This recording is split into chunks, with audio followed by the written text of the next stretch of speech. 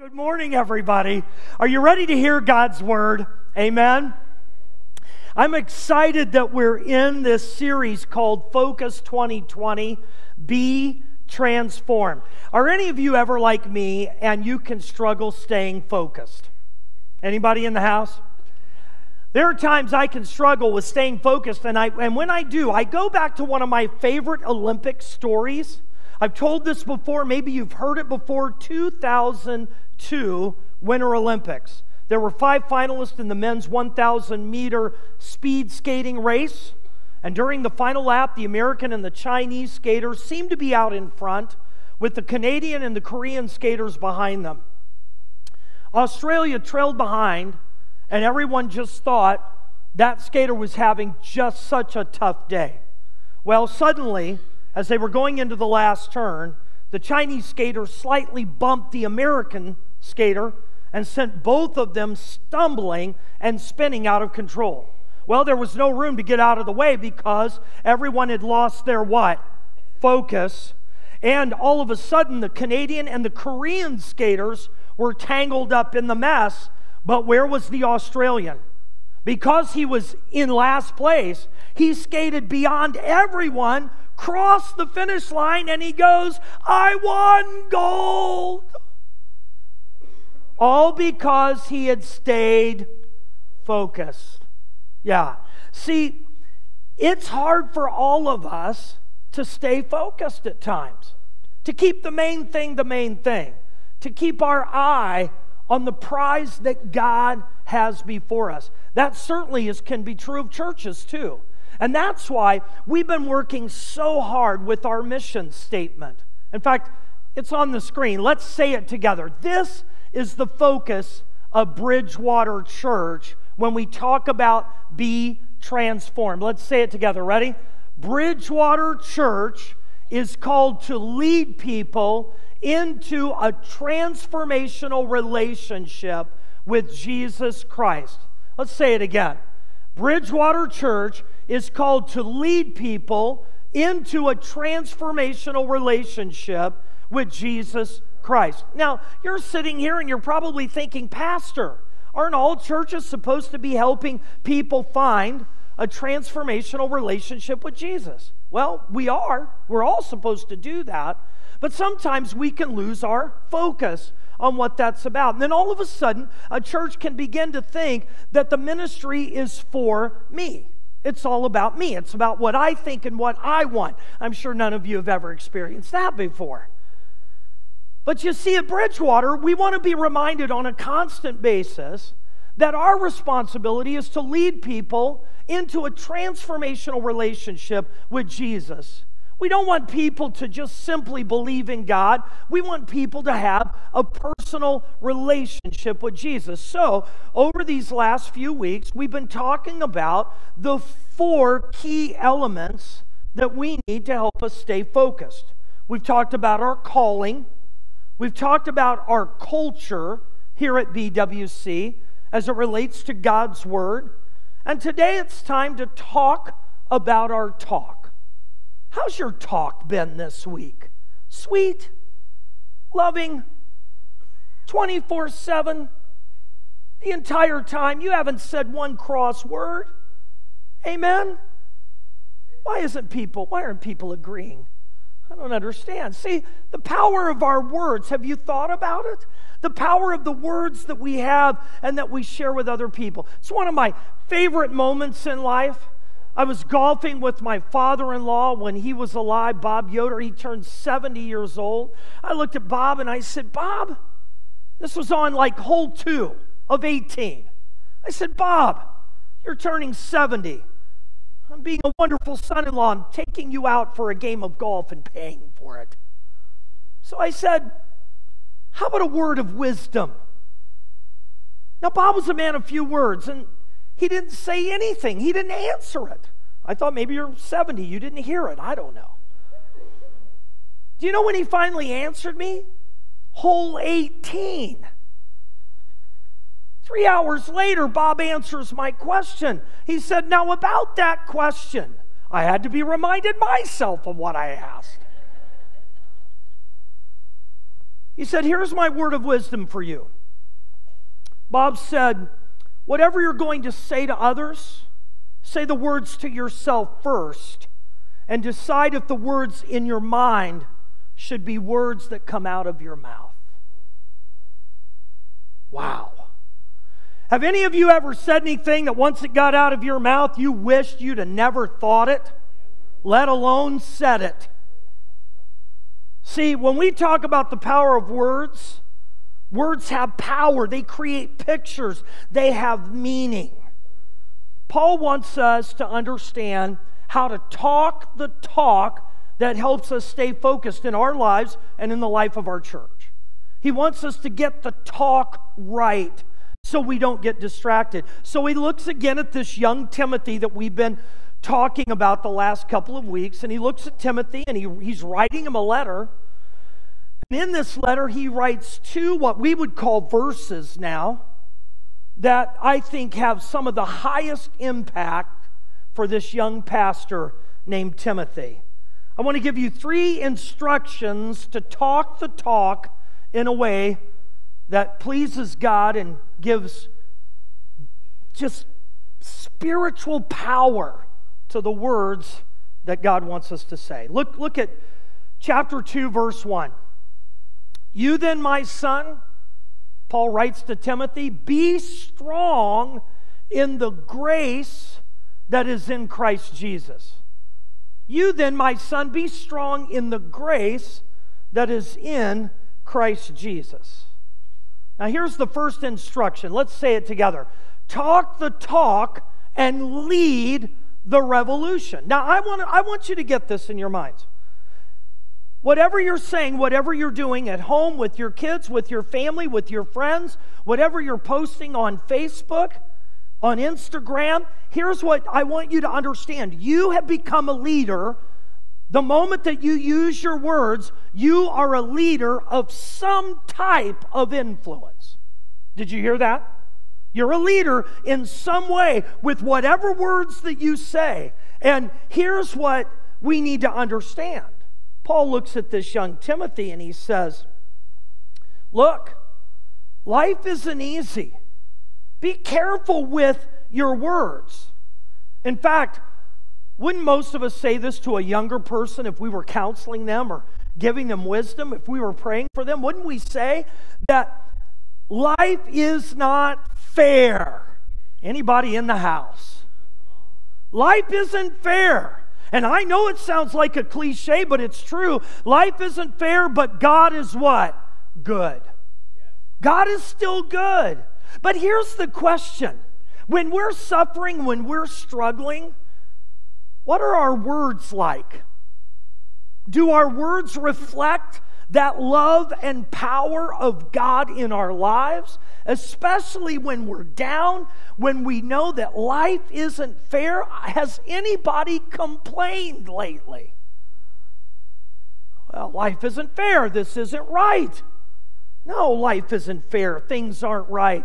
But God is still good. And here is what Paul says to this young Timothy. He says to him, stay focused. And then he does this beautiful thing. He says, stay focused. And here's the word he gives him. Grace. Stay focused on grace. Well, it seems like it just seems like a word, right? I mean, kind of like this, it's a beautiful word. Grace is God's unmerited favor. Does anybody deserve God's love? Aren't you glad you have it, though? I mean, Paul looks at this young Timothy. He knows he's not going to be around forever, teaching him, mentoring him. So he looks at him and he says this. He says, grace. Stay strong in grace. And if we were to be able to peel back the layers, we would see that how Paul uses the word grace in the Greek language, it really means keep growing.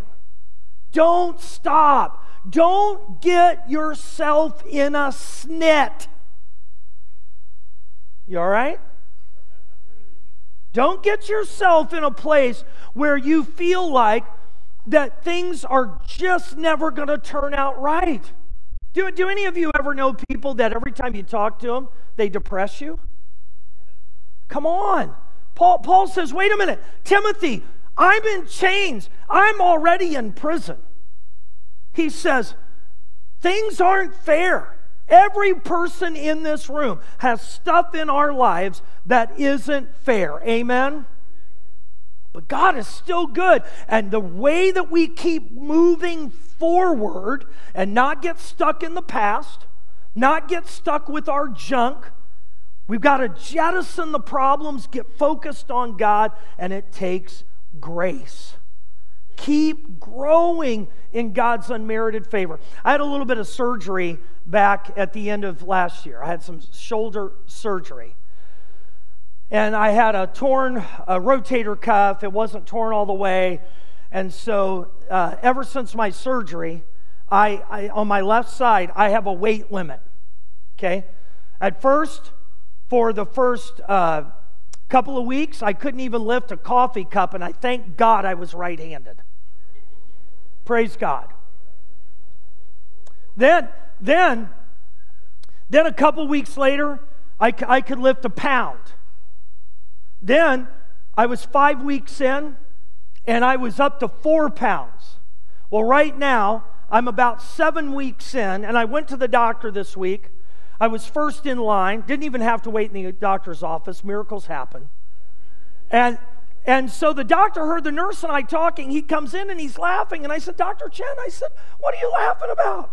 He said, because you're frustrated that you can only lift 8 pounds right now. I said, I thought I'd be further than this. He goes, you're only 7 weeks out.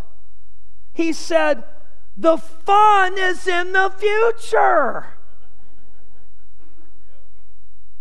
Listen, wherever you're at, come on, hang on this. Wherever you're at right now in your life, you may feel like it's unfair. You may feel like you're struggling. You may wonder how you got to where you are. Some of where you got to where you are today is maybe your circumstances. Some of it is our own decision making. Amen to that. But listen, I'm here to tell you that to talk the talk, you and I have to decide to lean into grace, and you start from where you are and lead the revolution. Decide to lead where you are. You're all leading with something. You're all contagious with something. Is it positive words? Are you the person lifting other people up? Are you encouraging people? Or are you the one complaining about things every time you turn around? And I know our society, especially in this political environment right now, everything is negative. I am so tired of it. I don't care what you vote. Haven't you had enough yet? But you know what the counterbalance to that is? Followers of Jesus who talk the talk and lead the revolution. That's what we're about at BWC.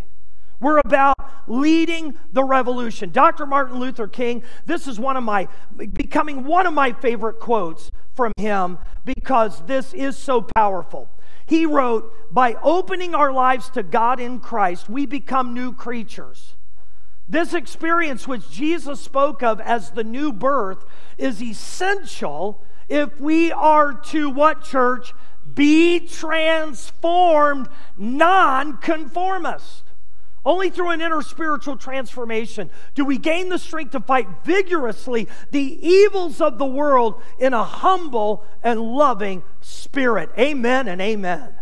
Come on, it's a transformation from the inside out that only Jesus can bring about through His grace. That's what we need to lean into. To talk the talk. Every person in this room can make a decision when you walk out of here to lead the revolution that pleases God with the power of our words, talk the talk, and begin to make a difference. Don't just conform to the patterns of this world, but be transformed by the renewing of our minds. And when our minds are renewed, the talk that we talk is pleasing to God, and it changes people's lives. All right, well, there's another instruction, 2 Timothy 2:2. Paul goes on to write, and we're going to divide this verse into two parts, but let's read the whole thing. And the things you have heard me say in the presence of many witnesses, and trust to reliable people who will also be qualified to teach others. Here's the second instruction. Let's say it together. Talk the talk and speak the language. Now, when was the last time that you spoke something and it influenced someone because of what you said? I want you to think about that for a minute. Maybe if you've got kids, it was your children, hopefully. You ever try to tell your kids to do something and they get old enough to not want to do it? In fact, one of my favorites is my oldest daughter, Melissa. Kay and I talked the talk. We tried to lead a revolution of just getting her to make her bed, just to clean up her room. We tried that. In fact, by the way, parents, this is so cool. My daughter is older now. She's in her 30s. She's a beautiful human being, and her house is always spotless. I don't know how it worked, but somewhere between high school and now, there was a transformation. Don't give up. Just don't give up. All right? Talk the talk and speak the language. You are in the process of influencing people one way or the other with your talk. That's true in the life of Bridgewater Church as well.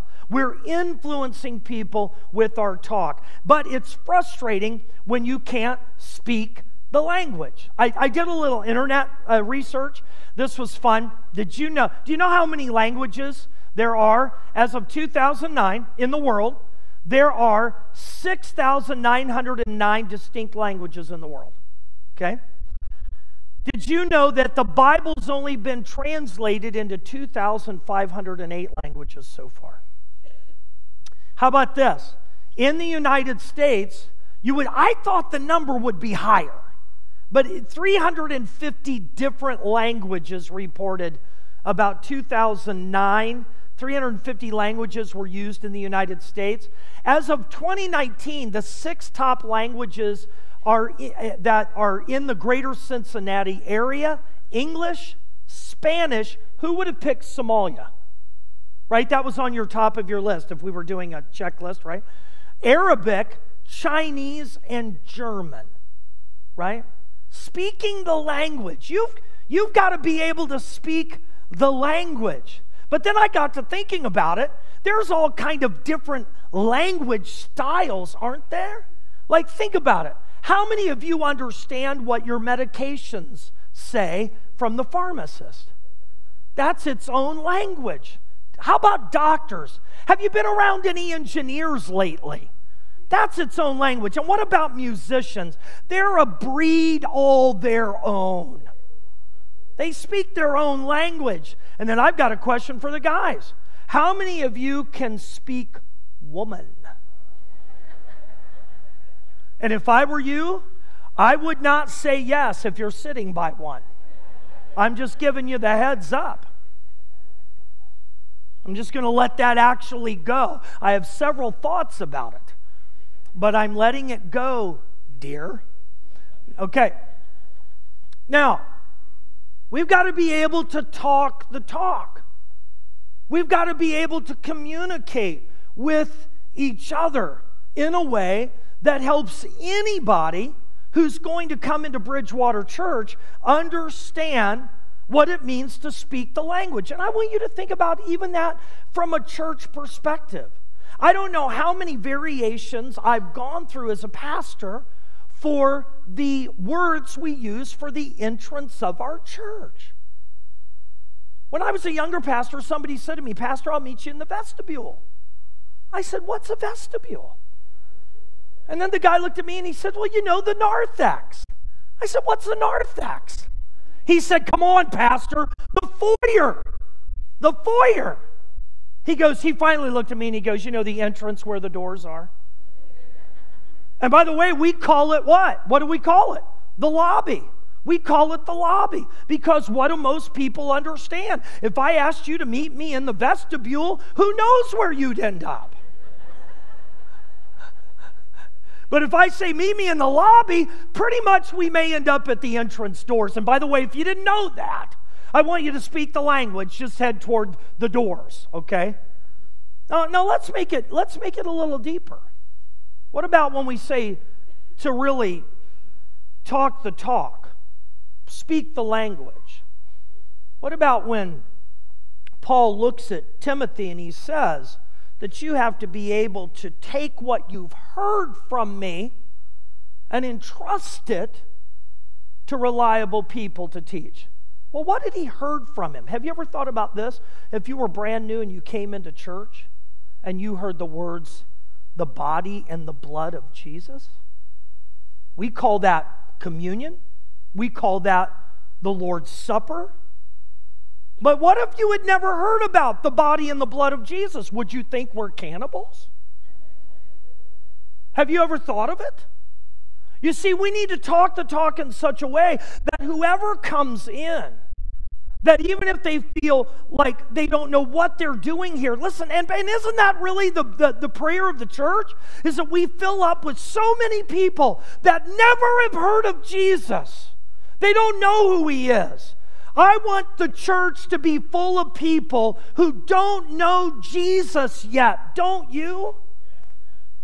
To be transformed. That's why for us it's easier.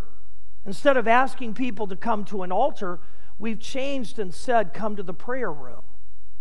Because you can see the letters on the doorway. You know someone is there waiting for you. And everybody pretty much understands, of all languages, that we all need prayer.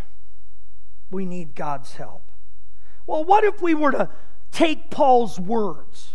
What if we were to take Paul's words when he says, and the things you've heard from me, and we were to boil those down, if we were to get them down to a basic 2-word phrase, so that everybody was speaking the same language here at Bridgewater Church, that embodies and it speaks to the power of God's Word and the transformation that God can bring about in a life. What would it be like? Well, here it is. And I want you to say this together. Ready? Be transformed. If somebody were to say to you, what is Bridgewater Church about? What's the talk that we talk? It is to be transformed. We don't want to just believe in Jesus. We want a transformational relationship with Jesus Christ. We want it to get in every aspect of our lives. And I know this about myself. Nobody's perfect. True? Not one. For all have sinned and what? Fallen short of God's glory. There isn't one single person in the room that is perfect today. We're all the same. We need God's grace. But you know what? To be transformed, that is the talk that we want to happen here. We want you to get to the point that whenever you see each other, instead of simply talking about your favorite restaurant or the sports game that you saw, what would happen if when we got together in every situation, whether you were one-on-one or in your life group or you just saw somebody in the parking lot, what would happen if we started telling transformational stories? What did God do for you this week? How did God interact in your life? What did God say to you this week? What did you pull out of your devotions this week when you read the Word of God? Or what if you spoke to somebody who said, I don't even know how I ended up at this church? Could you begin by telling them the transformational story of Jesus in your life? See, that's what it means to be transformed. Look at this next slide with me. This is our mission statement, and we've expanded where we've been in the last couple of years. So let's start at the very top. Let's say it together. Ready? Be transformed. Bridgewater Church is called to lead people into a transformational relationship with Jesus Christ by seeking God, sharing the story, serving the world, and sending the people. That if you want to know the essence of God's Word, it is that Jesus Christ wants to transform your life. He wants you to seek Him, and then once you find Him, you've got this beautiful story of transformation to share, then to serve, and then we send people Sometimes it's our kids to college.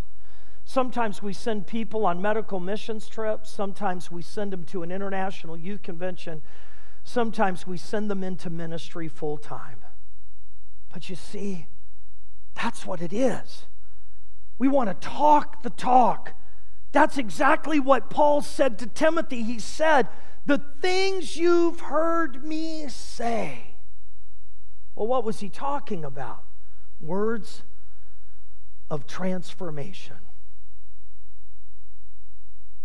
See, I don't know about you, but I just think it's time that we change the conversation. From all of the problems and all the struggles and all the leaders that should have more encouragement to say publicly, I think all of us can change the language. And it starts at home with our kids.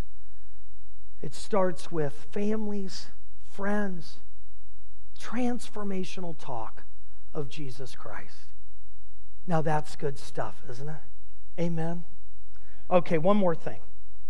So here's the last part of the verse, 2 Timothy 2:2. Here's the third instruction.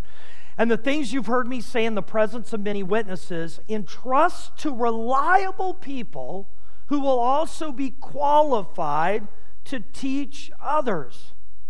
Entrust to reliable people.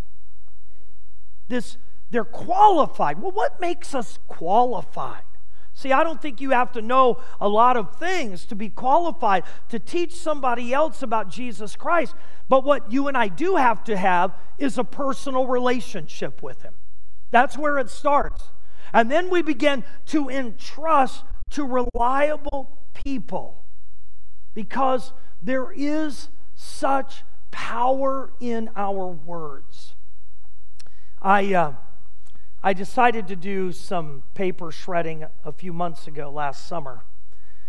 And when I went to go shred some papers, I've told this story a couple of times, but I thought it was worthwhile because I was driving into Hamilton, went and shredded, and came back. And when I got to the bank that was doing the free shred day, he said, "Hey, pastor," he said, well, he didn't know I was a pastor at the time, and he said, "Hey," he said, "if you want to come back, bring more."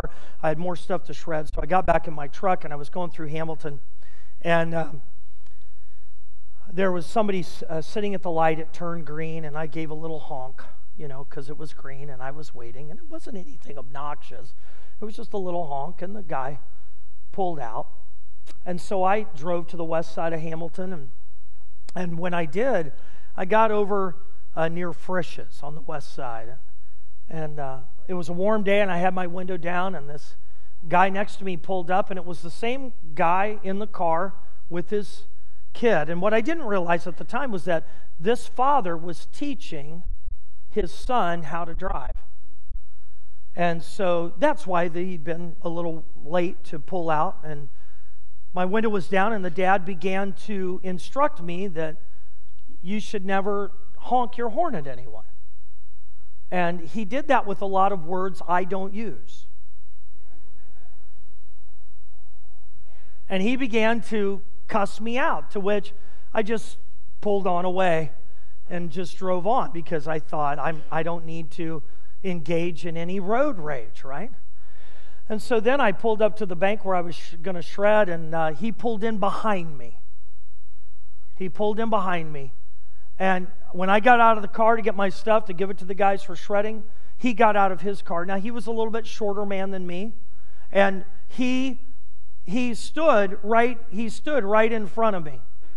And when he stood right in front of me, he began to tell me what a lousy person I was, and how I had been so cruel to his son that was learning to drive. And he continued to use some very vivid language. And then I noticed the window was down in his car, and his son, who was driving, a teenager, was listening to all this. And he looked at me and he said, "You owe my son an apology." And I thought, well, I thought about laying hands on him without prayer.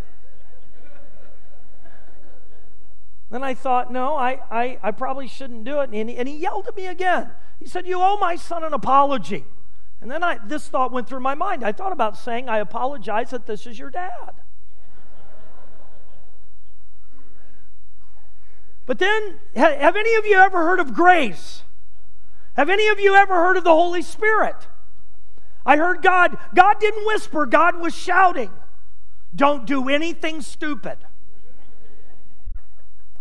And then I heard God say this, lean over and apologize to the young man. It's the only thing he's going to see of me today. Nothing humanly in me wanted me to do it, but I leaned over and I said, son, I'm sorry for honking at you. His dad followed me to the truck saying, I hope you die when you leave. I'm going to call the police. I hope someone hits you and kills you on the way home.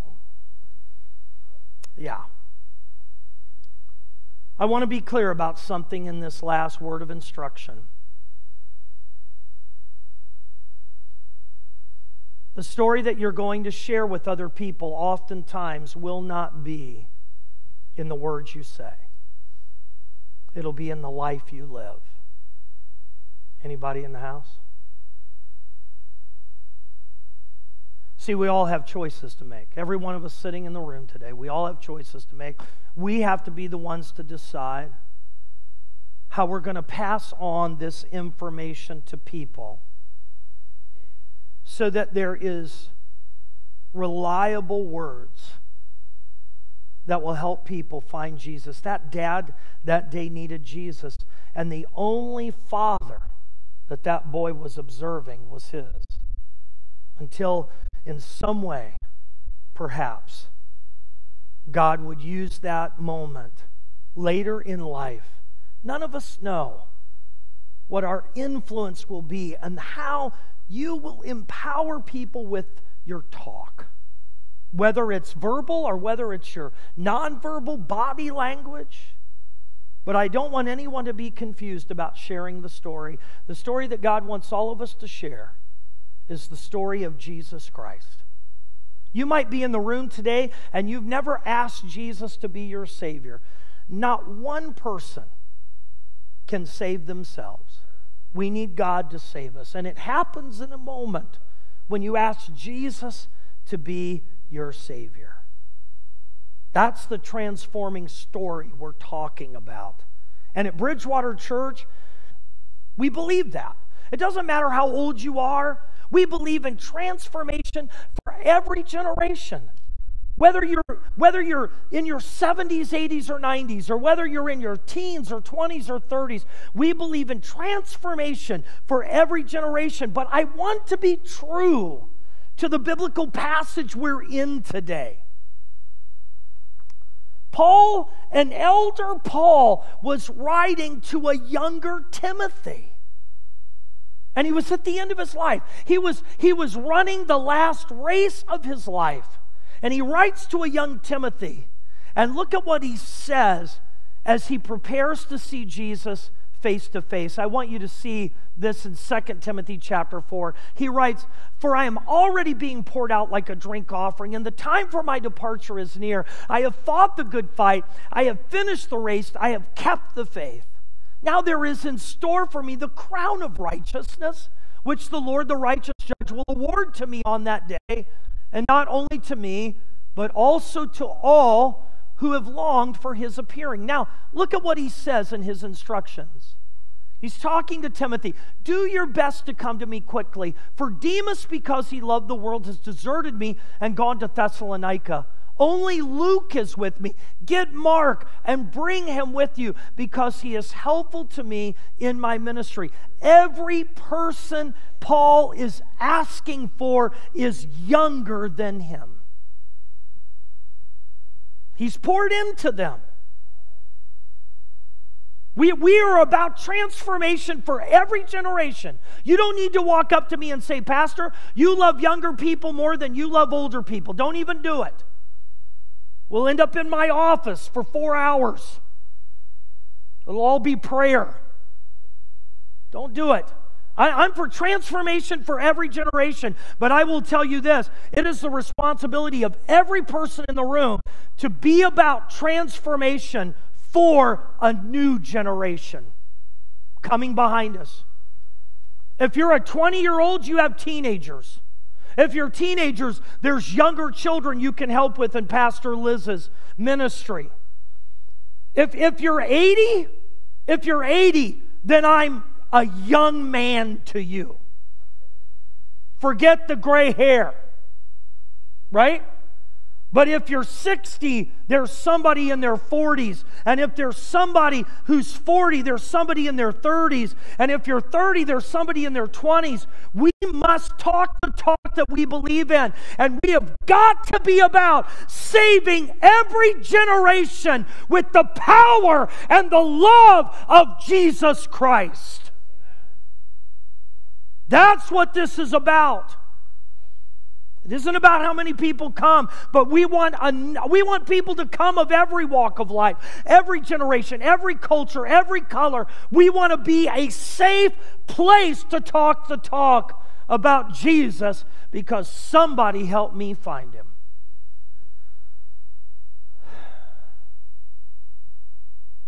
It's about our calling and our culture. It's about our talk. And we've got to share the story because if Jesus has touched your life, you've got a story to share. And it's a great story. I guarantee it. This morning, we've got some great people that are going to share an amazing story. In just a minute, we're going to pray. And we're going to watch about a dozen people get baptized. Now, let me just explain that. These amazing people have been transformed by Jesus Christ, and they're different ages, but most of them are young. They're all younger than I am. Praise God.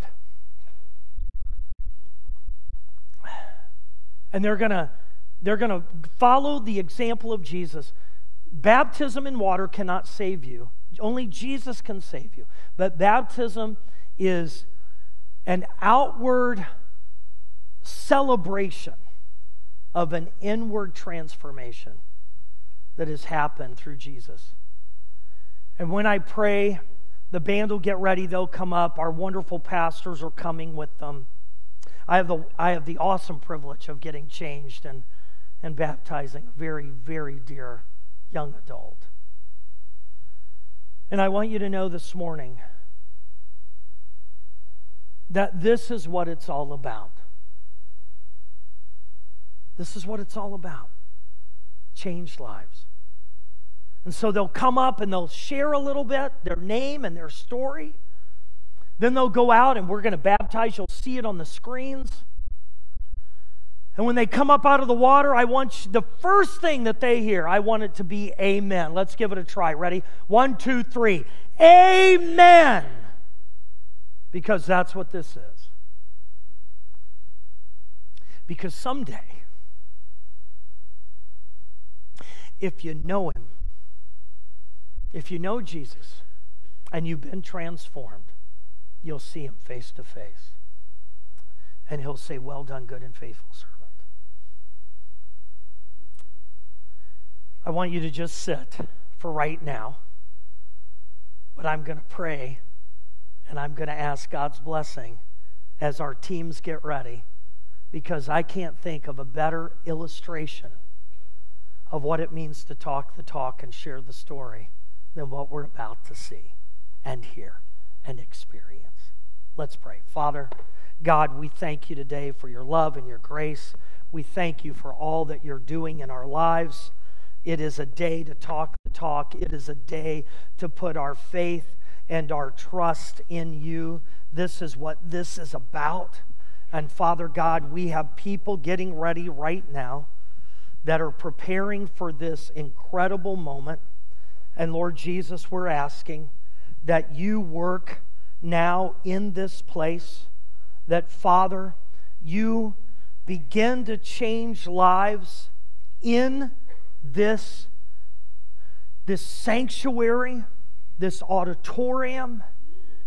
And God, we pray right now that every heart would be open, Because the best stories we're about to hear are the stories of these young people to be transformed for a new generation.